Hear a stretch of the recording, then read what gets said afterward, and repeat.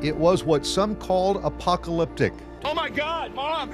Although they knew it was coming, many people still got swept away. They were trapped and unfortunately many people were killed. Hundreds of rescuers still searching for the missing. We have had a number of significant rescues and a number of rescues today. How did this happen? We've got answers from experts.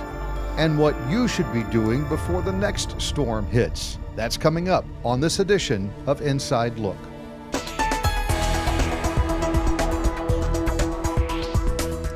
Hi, I'm Brian May in the State Operations Center at Cal OES headquarters, where they are continuing to coordinate mutual aid efforts as hundreds of rescuers continue search and recovery efforts after the mudslides in the Santa Barbara area. Hundreds of first responders from all across the state continue to search for those still missing. Santa Barbara County officials on Wednesday said this is still very much a search and rescue operation. There are several factors that go into determining how long a victim will be viable, and all of those factors, including air temperature, soil temperature, weather conditions, and the like, will be evaluated before we move into the recovery mode. With still so many people missing, if you or a loved one are safe, you can let your family and friends know that you're safe, and that can bring a great deal of peace of mind. You can register yourself safe and well on the American Red Cross website at safeandwellcommunityos.org. Here at the State Operations Center, they're coordinating over 24 mutual aid teams, from swiftwater urban search and rescue teams to fire engine strike teams, like what you would see at the fires. That's nearly 600 personnel deployed. And understand, the conditions that these search and rescue teams are in are among the toughest you can imagine. These guys are worn out. You know, they're doing long hours. They're not going to quit until every rescue's been performed.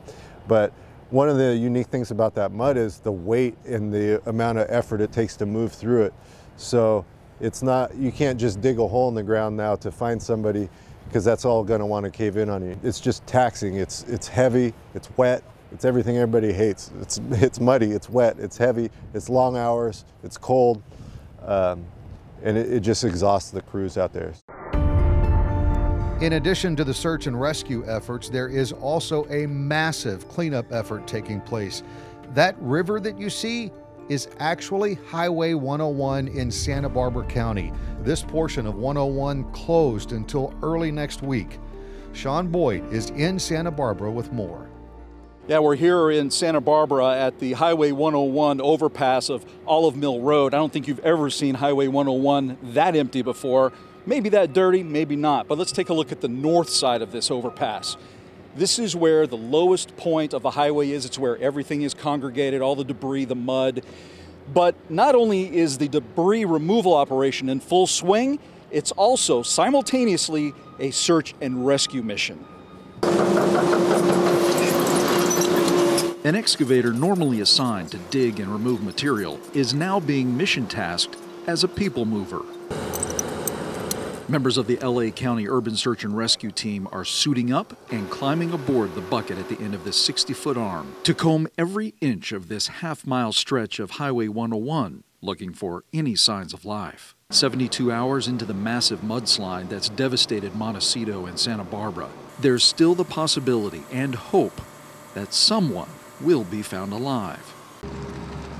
Meanwhile, heavy equipment is scooping,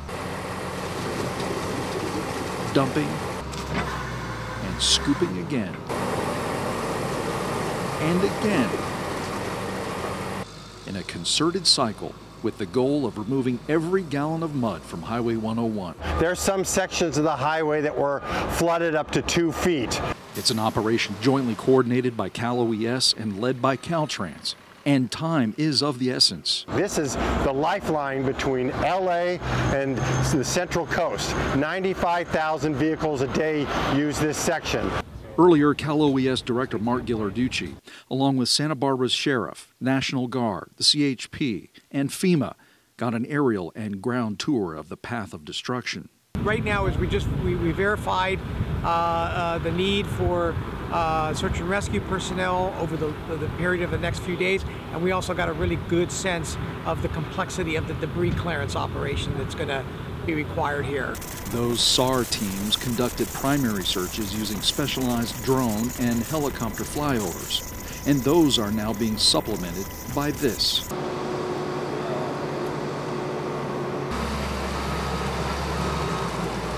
The dozer dump dance will continue day and night, with trucks often resembling planes lined up on the runway at LAX, waiting their turn to move ahead.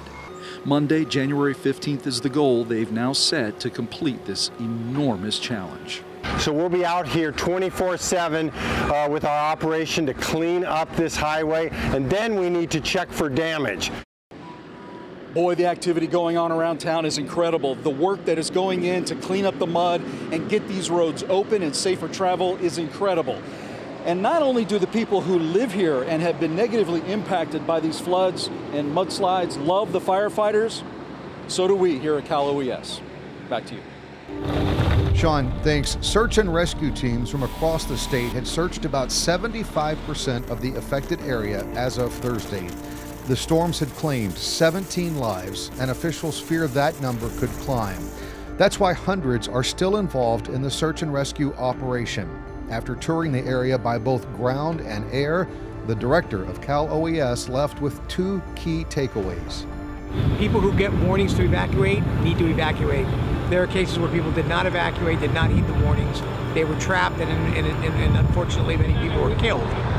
And the second thing is that these types of events, we don't see them that often here in California, but they present a series of challenges in being able to figure out how to get resources into an area that's completely covered in 5, 10, 15 feet of mud. So the question many of you may still have is, how did this happen? The wet weather that went through Southern California didn't seem bad enough to cause this much damage and destruction.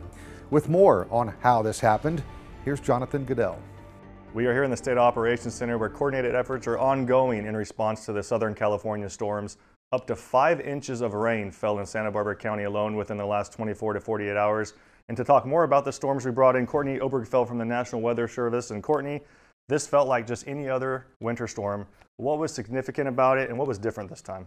So it was like a normal winter storm in terms of amounts and coming off the ocean, but what was different this time is we had wildfire burn scars from this fall and winter, and we had a lot of very heavy rainfall that fell in a matter of hours, causing the mudslides. So two terms we've heard a lot about in the last 2 days, mudslides and debris flow. What are some of the differences between the two of them? So a debris flow is basically just a bigger mudslide. So a mudslide, you get rain and water moving down a hill, bringing mud with it. A debris flow happens after a wildfire, and so there's nothing left to soak up the rain on the hillsides, and so it can bring down trees, boulders, rocks, anything in its path. So still early in winter, what are some of the lessons learned maybe we've learned from this event, and also moving forward, some tips? Well, people who live near burn areas, we advise them to be ready to evacuate in a minute's notice. Do you know where you're going? Do you know what you're taking with you? Do you know how to get in contact with your family? And also to heed those instructions from local officials should they ask you to evacuate. Absolutely, Courtney. Thank you for the advice. The rain has stopped for now, but there's still work to be done in the field and still a lot of work to be done here at the State Operations Center. Here's why areas that burn in wildfires can face such severe flood risk when it rains so soon afterwards. During a wildfire, the burning plants release gas, and that gas permeates into the soil, causing the roots to weaken. The gas then cools and solidifies, forming a wax-like layer at the surface. Unable to permeate the ground, the rain then begins to saturate and weaken the topsoil above that waxy layer. As more rain falls, chunks of topsoil break loose and slide down the slope. Rocks, trees, and mud flow freely and can exceed 35 miles an hour. Left behind, a thick, water-resistant layer that can last for years based on the intensity of the fire. As you heard earlier, even with the increased threat of debris flows and mudslides, some people did not heed evacuation warnings when the heavy rains began. We want to take this time to remind you, if you are in a burned area and you're advised to leave, do so. We try and use the strongest possible language we can to make people understand that they need to leave their homes, gather the valuables that they need, paperwork, licenses, things of that nature that are irreplaceable, and then get out and recognize that your life and the lives of your family are more important than your properties.